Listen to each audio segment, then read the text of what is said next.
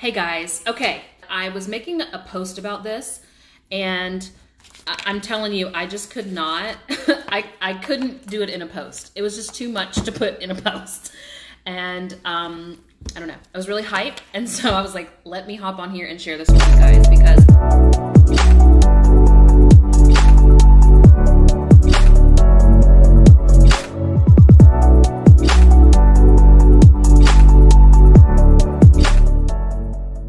once you all really grasp this and understand how this works, it's gonna look like it's magic. This is not magic. This is real life. And once I break it down to you, you are gonna understand. But this is so useful, so it's gonna change your life. And so I have to really share this with you guys. So let's talk about bending reality or bending time, okay?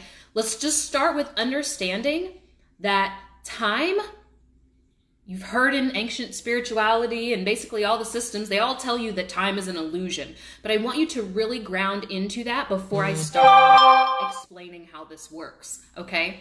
First, recognize that in your life, you have experienced time very differently. When you are a kid, time, a day, how long is a day when you're a kid, right? How long is a day when you're a kid versus how long is a day when you're 30? And I'm not 60, but I can just venture to guess that 60 probably feels really long, or a day feels really short when you're 60.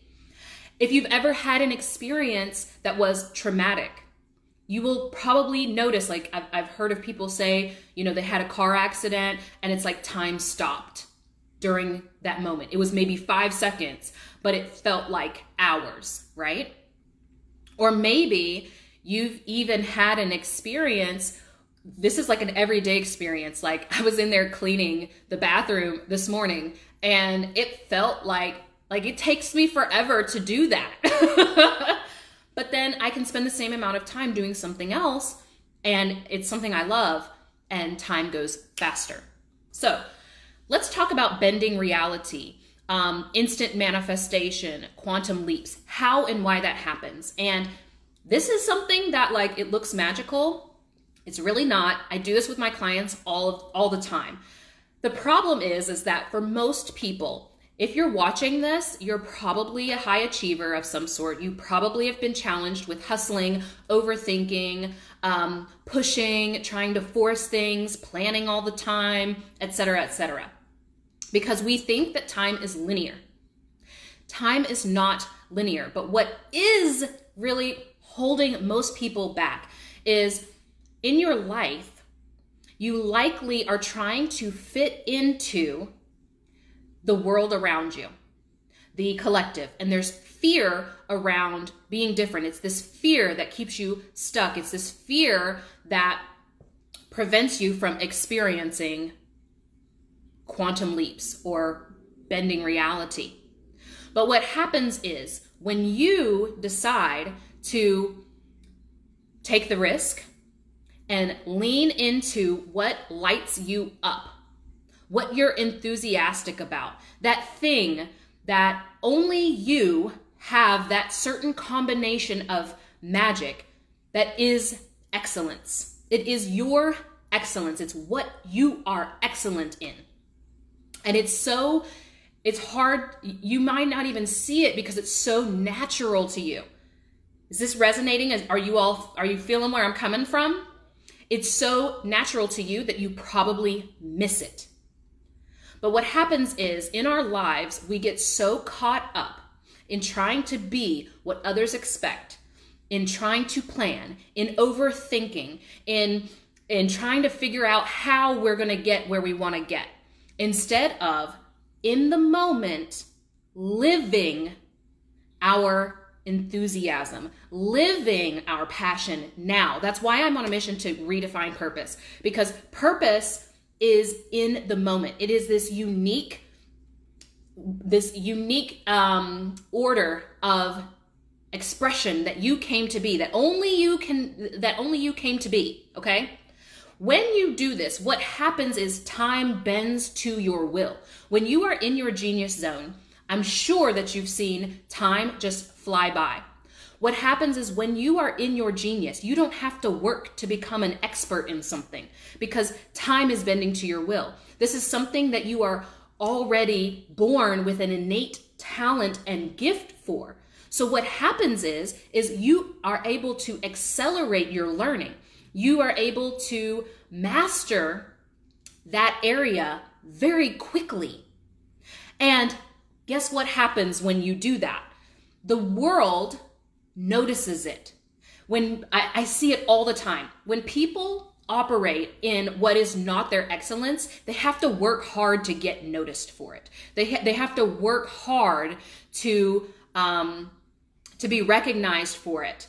And what happens is when you actually choose to step into what is your enthusiasm, what is your passion, what is your purpose now, it's an alignment with who you are, literally who you are. Most people, we can feel there's something off with them. It's almost like they're lying, even though they're not actually saying anything that's a lie, but it's like their existence is a lie. And so it's hard for us to trust them. And it's hard for people to trust you when you aren't operating in your genius zone.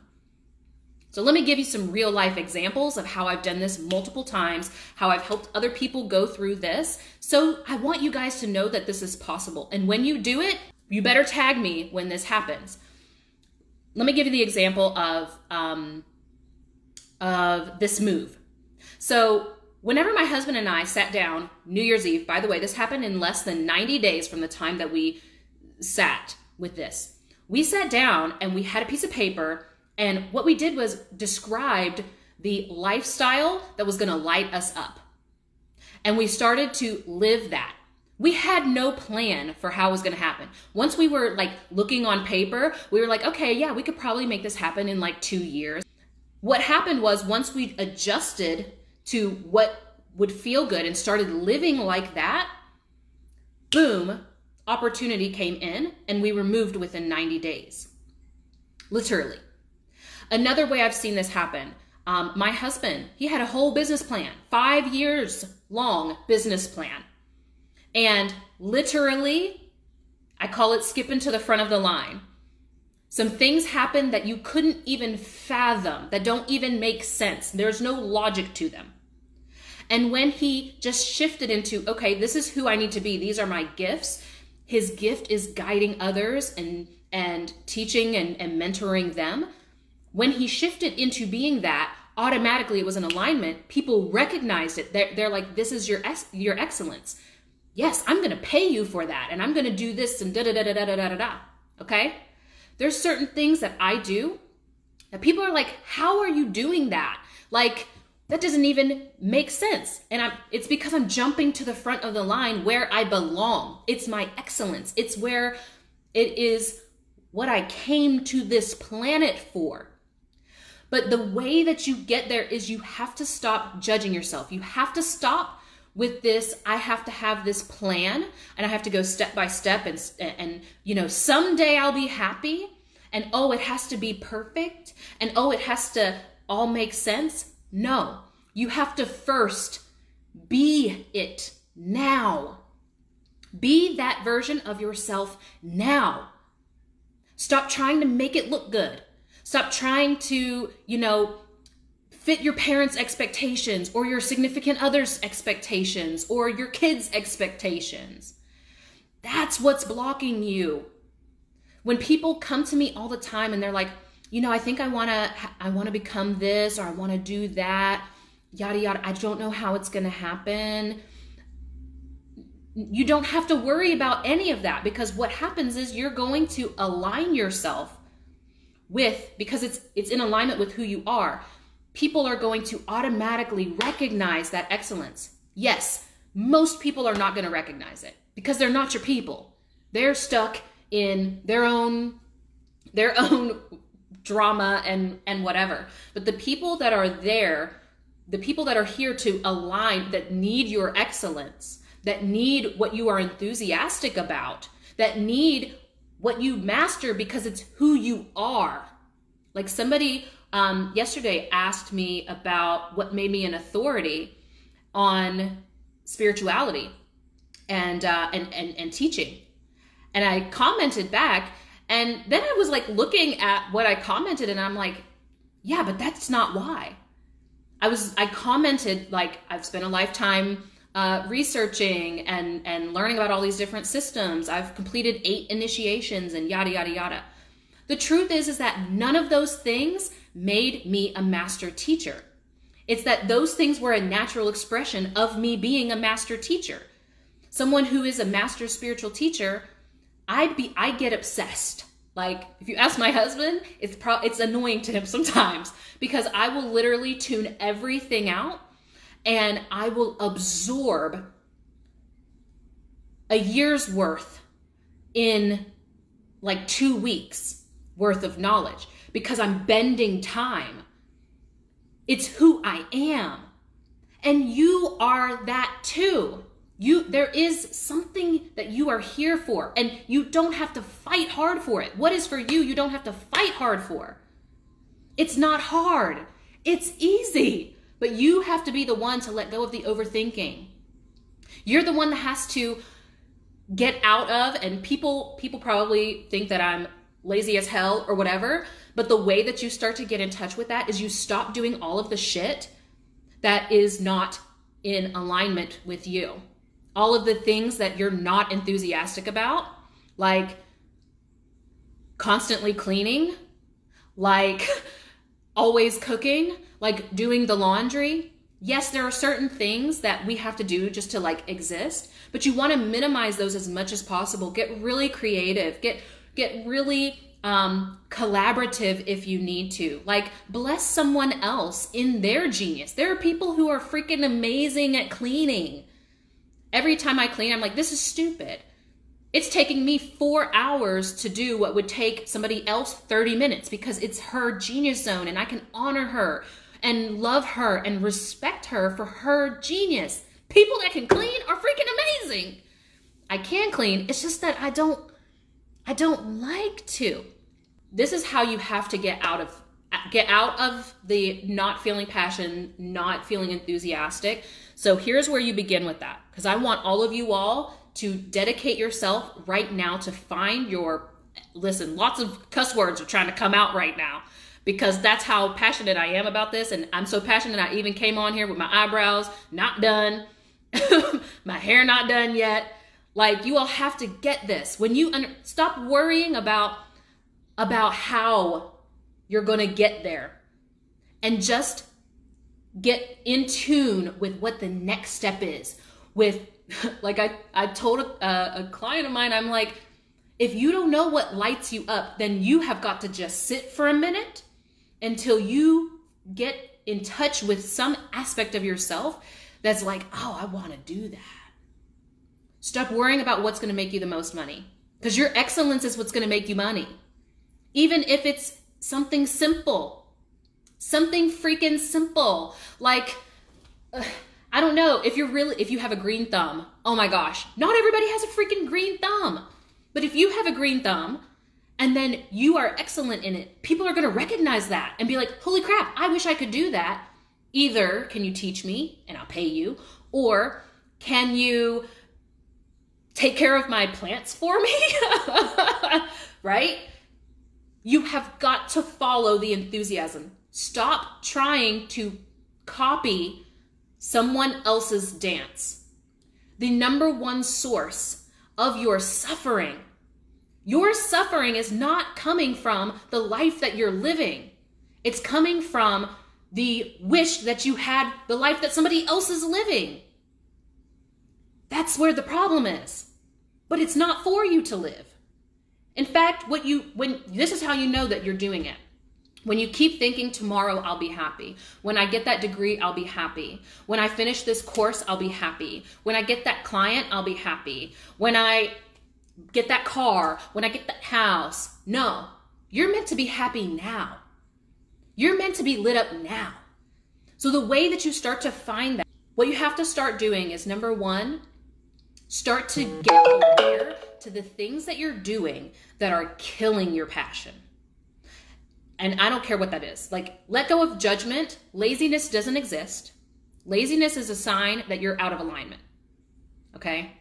There is no laziness. Even if you're just sitting, you're doing stuff, because guess what?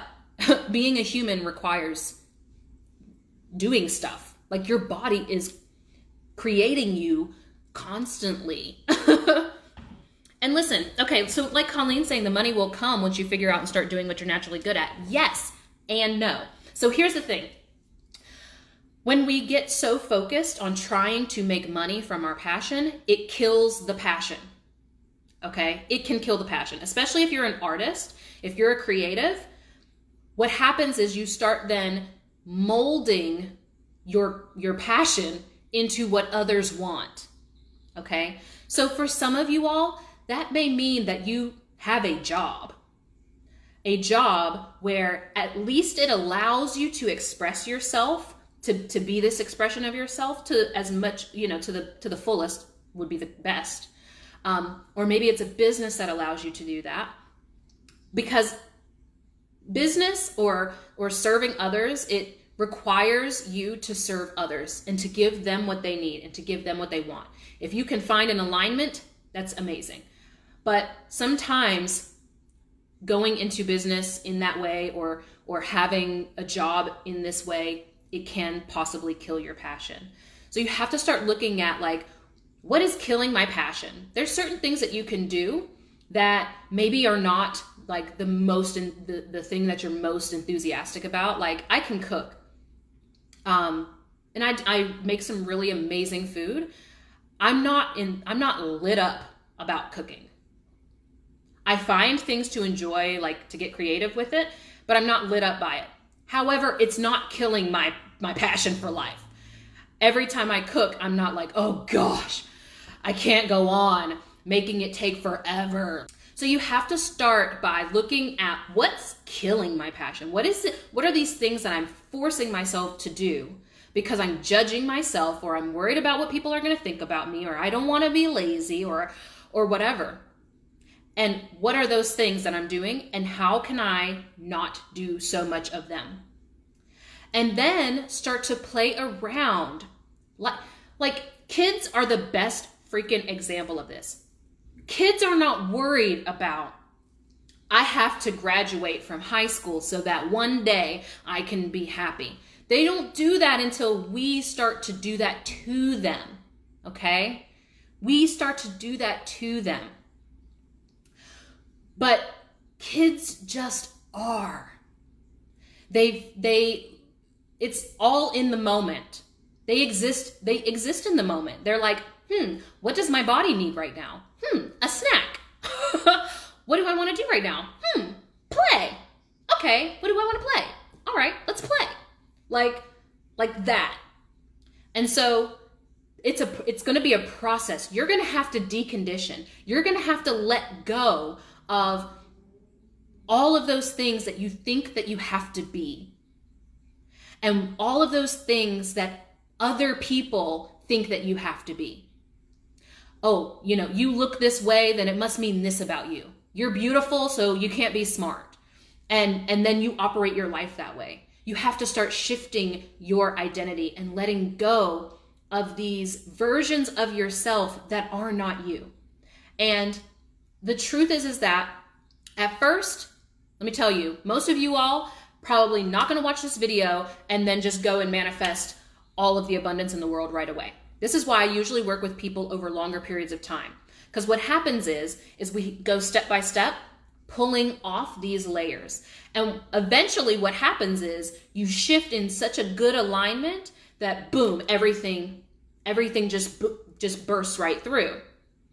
But it requires you letting go of the overthinking, letting go of this idea that you have to work hard, letting go of pushing, letting go of hustling, letting go of judging yourself because, oh, I should be doing more. Oh, I'm not good enough. Or whatever those things are that keep you from being yourself. It's who you're being in the moment. I hope that I'm really driving this home, that all of the abundance that is your birthright, that was meant for you to have, and this does not mean like, oh, everybody's going to have $1 billion. It's not everybody's abundance to have $1 billion. Maybe your abundance is your connections and your network. Maybe it's a farm on the edge of the hill or something. I don't know, but it is what is going to fulfill you and what's going to make you happy. All of that is on the other side of you letting go of what you think things have to be, of your perfectionism, of your overthinking, of your pushing, and allowing yourself to be now. Be now. I feel so much better. See, that could not have been a post. This is something that you all are going to want to rewatch, because I just told you all how to bend reality, how to quantum leap, how to shift the timeline into your favor. Jump to the front of the line where you belong in your excellence. But the more that you fight your excellence and the more that you put a damper on it, the less that you will be recognized for your excellence, and the harder it's going to be abundant in your life. So stop trying to be perfect. Stop trying to plan everything out to a T, and look at, who do I need to be now? What is this? Just take the next step. Literally the next step. I got one more little story. So my friend called me on Tuesday. She's not watching this, but maybe she'll watch it. And she hasn't announced anything or anything, so I can't say too much. But she called me because she's been trying to launch her business for a year. And it's just been really slow going. And that's because there was this resistance to her feeling like it was going to require more work, that it was going to take all of this time, and that, she was telling me, oh, I'm going to keep my job and I'm going to just take one client at a time and build up slowly. And then maybe in 4 or 5 years, I'll be able to leave my job. And I was like, you don't know that. You don't know that that's how it's going to happen. If you are so focused on how it's going to happen, you prevent all other possibilities from happening. You're literally making that the only way. You won't see any opportunities. So when we shifted out of that really, really quick, it didn't take her long. She literally only took the next step. And then within, I think it was 5 days of that conversation, she had a conversation with someone else and was talking about da-da-da-da-da. And this person was like, you're amazing in this. You're an amazing person. People, we want to work with that. And I know all these other people that want to work with that. So all you've got to do is tell me when you're ready. I'm going to hire you. I'm going to pay you all this money. And it was a lot of money. I'm going to pay you all this money. And then not only that, I'm going to give you a testimonial and a case study. And I'm going to put you on with all these other people, because that's what we want. We want this excellence that you have. So now, instead of this 5-year plan that she had, this overthinking and, oh, it has to be perfect and yada, yada, yada. Oh, I have to build up to it. No, that's her excellence. So now she's skipping to the front of the freaking line.